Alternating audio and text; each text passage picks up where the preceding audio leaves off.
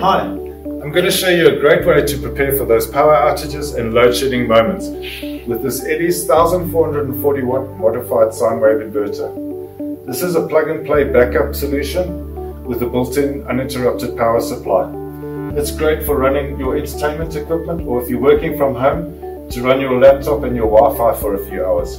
The inverter unit is conveniently mounted on top of the casing with all connections pre-assembled, so no need for an electrician to install it. This unit's power source is 24 volts direct current produced from two 12-volt maintenance-free batteries mounted inside the casing. The inverter unit converts the 24-volt direct current into 230 volts acute current, which is standard mains power.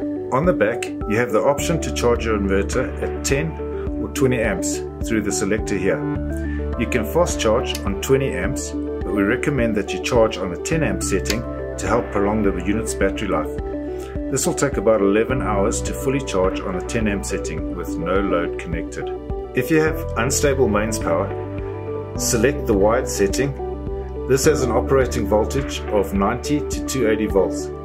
Outside of this range, the inverter switches to backup mode. The low sensitivity may cause a slight delay on the switchover. Thus, it's not recommended to run certain appliances such as routers, TVs, or desktop computers. We recommend the narrow setting, which has an operating voltage range of 170 to 280 volts. Outside of this range, the inverter switches to backup mode.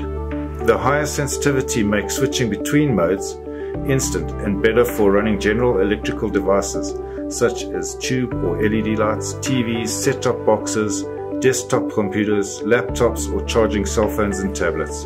Please remember, an important rule is never connect the inverter's output to any of your home's outlets or distribution boards. This will certainly damage the inverter even if it is switched off. A nice feature of this inverter are these mounted wheels here. Great for moving it around easily and getting it into position. Avoid placing it near a doorway or a window or in direct sunlight. Ensure that there's enough ventilation area around the inverter. Please be mindful how much you draw from the inverter by calculating the wattages of the devices that you've got plugged in. I've got a TV, 42-inch TV, a lamp and a laptop that I've got plugged in. I'll be drawing about 100 watts. In case accidentally, if you overload this inverter, it's got an overload protection. Remember that this inverter produces a modified sine wave that is not recommended for running medical devices or appliances that use a motor or an element, such as irons, vacuum cleaners, kettles, toasters, hair dryers, fridges, or similar devices. Plugging in the inverter is easy. Take in the power cord supplied. First plug it into the wall socket here. Take the other end, plug it into the input. Then with your 3-meter cord supplied, plug it into the output here, and then at the wall socket switch the system on.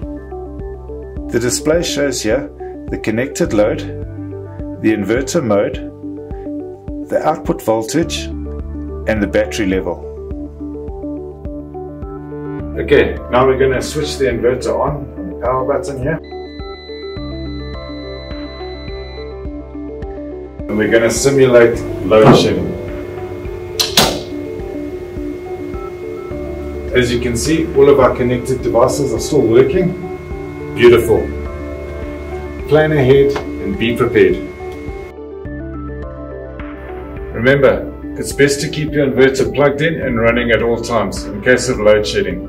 In the event that you can only charge it every now and again, every 2 months to keep your batteries in a good condition. Now I'm going to show you a runtime guide of the two models that we're offering.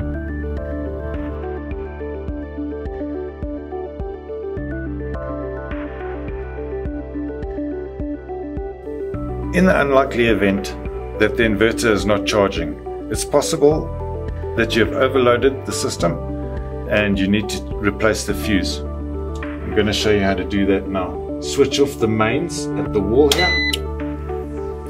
and unplug everything for safety. Here is the fuse holder.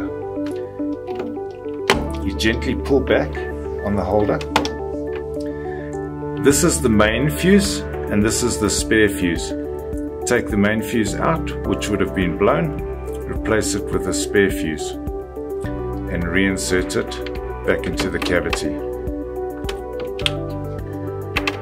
Push firmly. Plug everything back in.